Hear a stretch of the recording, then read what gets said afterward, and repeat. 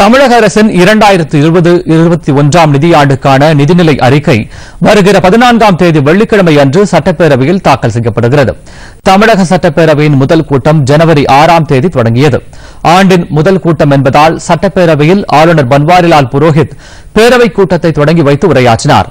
பின்னர் ஜனவரி 9ஆம் தேதியுடன் பேரவைக் கூட்டத்தொடர் நிறைவு பெற்றது.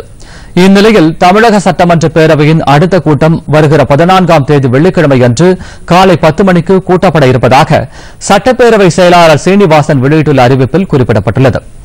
2020ஆம் ஆண்டு பிப்ரவரி 14ஆம் தேதியன்று தமிழக அரசின் 2020-21 ஆண்டிற்கான நிதிநிலை அறிக்கையை பேரவைக்கு அளிக்க வேண்டும் என்று ஆளுநர் பன்வாரிலால் புரோஹித் நாள் குறித்துள்ளதாகவும் அதில் குறிப்பிடப்பட்டுள்ளது. இதன்படி சட்டப்பேரவையின் கூட்டத்தை வரும் 14ஆம் தேதி பேரவைத் தலைவர் கூட்டியிருப்பதாகவும் அன்றைய தினம் காலை 10 மணிக்கு நிதிநிலை அறிக்கை தாக்கல் செய்யப்படும் என்றும் அந்த அறிவிப்பில் தெரிவிக்கப்பட்டுள்ளது.